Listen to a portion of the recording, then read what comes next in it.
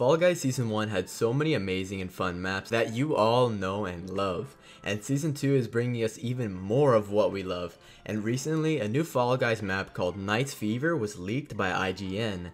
And it looks amazing. So using this trailer, I'm gonna bring you guys 5 tips that you guys can use to win Night's Fever every time. Also, only a small percentage of people who watch my videos are actually subscribed, so if you guys end up enjoying today's video, then subscribe. It's free and it really helps us grow out the channel. First, let me do a quick rundown to show what the map actually looks like. But if you already know what the map is, then skip to this time on screen. In the beginning, everyone spawns in 4 lines, and once the game starts, you have to make your way up this purple curved ramp that has swinging axes on them, and once you pass that, then you have to cross over one of these 3 wooden poles, and then one of those 2 wooden poles, and all the poles have pink spikes constantly spinning on them to knock you off. And then you will find a slime hill that you can slide down on, and then there's a long curved purple platform with holes that has an obstacle that goes by the name Thick Bonkus.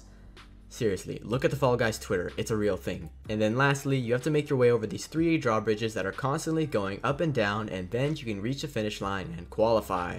Alright, now that we know the map Night Fever, the next thing we need to do is go over the 5 main tips, and there will be a timestamp for each tip in the description, so if you guys want to fast forward or rewind to a certain tip, then go ahead and use that. The first tip that I want to talk about is a way to go over these wooden poles safer. When you walk over, there are all these pink spikes that are going to come at you, and they're all going to come at you at the same direction. So if you stay on the side that the spikes are coming from, then the spikes will have to push you farther rather than if you stood on the middle or right side of this pole. For example, this clip in the trailer shows it perfectly. This person gets pushed by the spike, but since they're on the left side, they don't get hit off. And by using this picture of standing on the left, middle, and right, we can see the distance that the spikes will need to push you off. And the left side for this pole is the way to go. The second tip I want to show you guys is a way to not get hit by Thick Bonkus.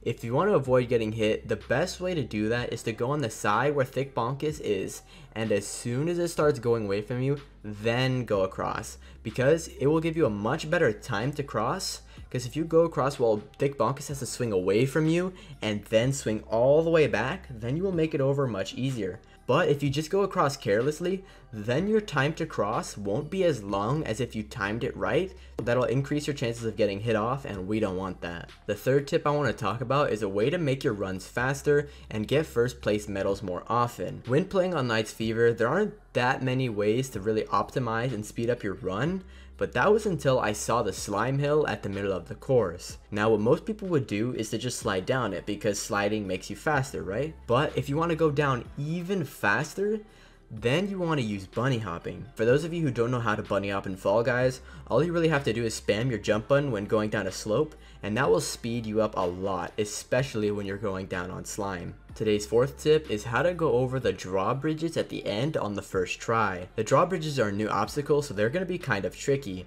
But once you get the hang of it, they can actually be pretty easy. After reviewing footage from the trailer of the drawbridges, I found that the best way that you want to go over them is when the bridge that's closest to you is lower than the bridge that is farthest from you. And the reason why is if the bridge closer to you is lower, that means that while you're crossing over, the bridge that you're on will come back up before the other bridge you want to go on. So then you can jump down onto the other bridge and make it to the finish line. But if the bridge across from you was higher, then you wouldn't be able to make it over, or you would maybe be able to make it over, but it would still slow you down. Finally, the fifth tip I want to talk about is a way to grief.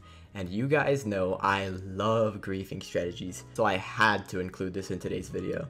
There are a few ways I found that you can grief on Night's Fever, but the best way that I could think of is on the wooden poles with pink spikes.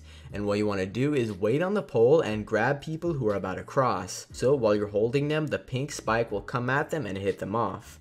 This is similar to another griefing strategy that I use. It's on Slime Climb, where you hold people before they cross these pushy things, and as you can see, it works wonders. So if you use the same strategy on Night's Fever, you can maybe get a laugh or two griefing some randoms. Alright, that's the end of the video. Subscribe.